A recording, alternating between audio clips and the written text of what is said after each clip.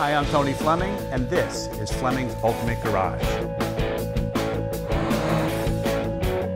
Hey, thanks for joining us on today's collectible car. Again, we're doing a lot of collectible cars today, and they're actually modern collectibles, which is crazy. When you think about it, like this is almost 2018 that we're doing this video.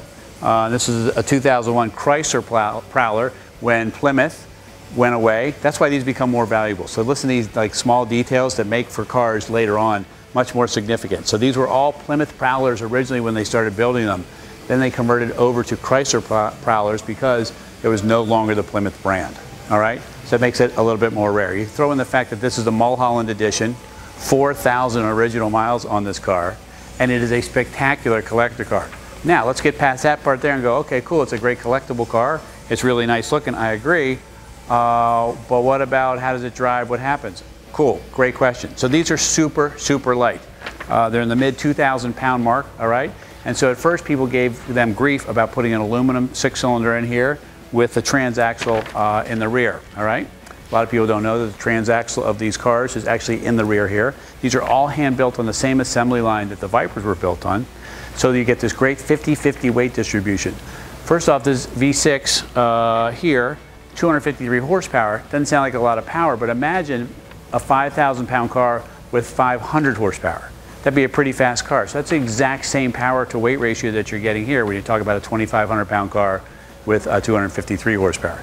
This car sounds great. It's got some upgrades on it from the factory, some nice options. One of those being the chrome wheels. You could either get silver wheels or chrome wheels. The Mulholland edition came in the special blue paint, Mulholland Blue. Also came with the chrome wheels. This comes with the front bumpers, okay, with the turn signals built in. Those come with the car, all right? I shouldn't say that. I'm told they come with the car. We traded the car in just a minute ago. I wanted to get the video out there. They should be coming with the car if you want them. Most people don't even want them because the front end looks so much better like this.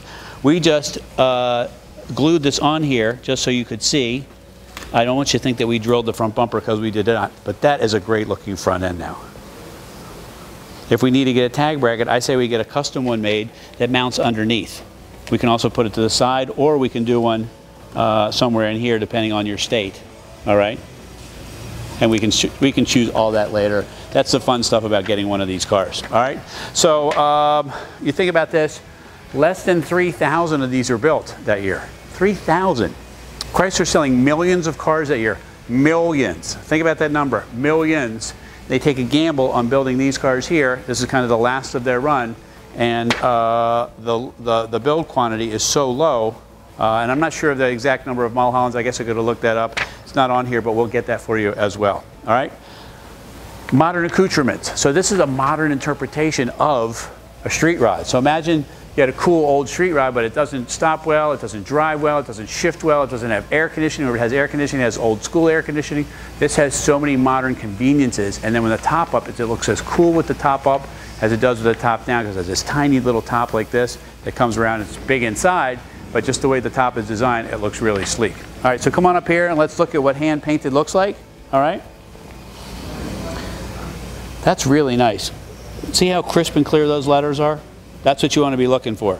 This right here is an upgrade because that originally the turn signals would have been in here, so they get mounted in there, and now they are a nice little addition. Without the bumpers, man, these things look great, but they were required to have bumpers, so we'll put the bumpers on there if you need them. All right, so let's check out the rest of the car in just a second.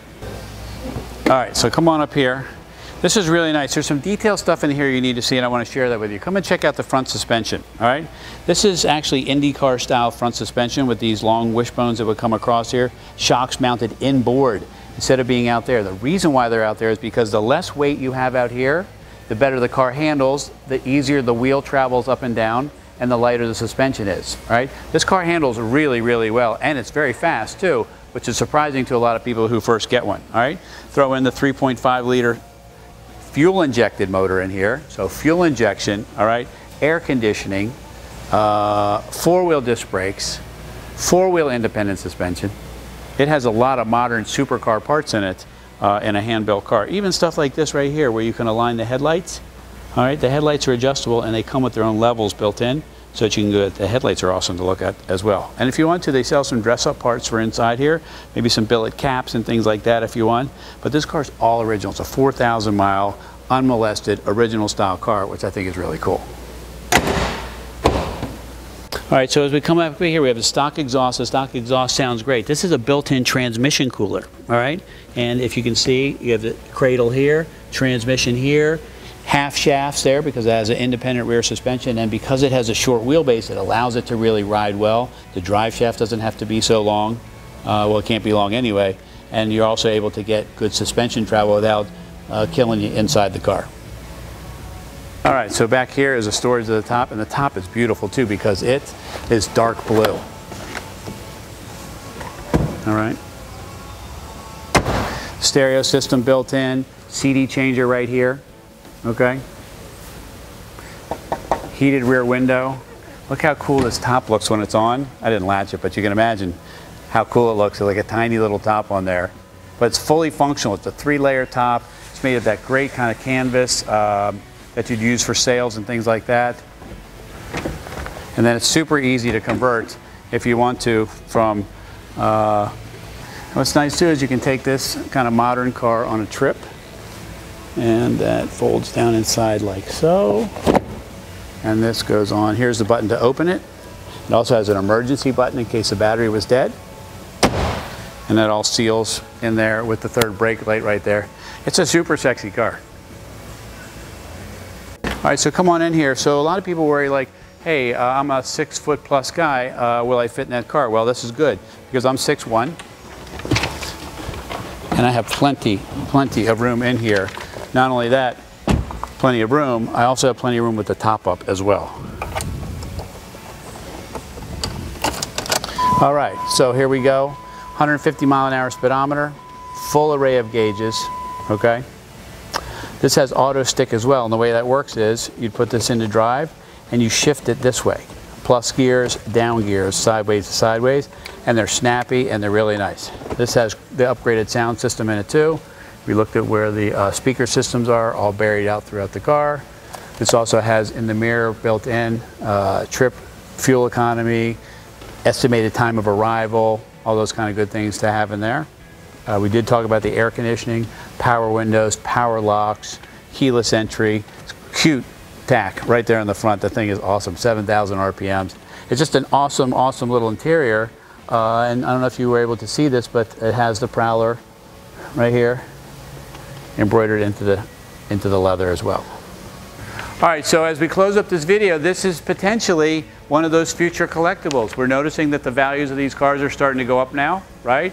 Just like nobody ever said that that Mustangs, Fox body Mustangs would be worth anything. They're definitely starting to go up as well. So it's old is new, it's still cool. This car is amongst a lot of supermodels in here and looks great inside here. You can imagine this car going down the road. People love it, they go crazy over it because most people have never even seen one. When you talk about a car that less than 1% of Chrysler's total build for the year, it's super, super rare. How many are left? How many have 4,000 miles on them? This may be the lowest mileage Mulholland car in the world right now. Don't know that to be for sure, but it could easily be in that category, and you can take this to shows and what have you. The likelihood of seeing yourself again at another show is pretty slim. Anyway, call us 301-816-1000. We'll tell you all about this really spectacular specimen of the Prowler. All right, each stock, these sound even great, so blah, blah. 3, 2, 1. Stock, these sound great. You can actually add an upgraded exhaust system if you're looking for a little bit more sound. So just check out what stock sounds like.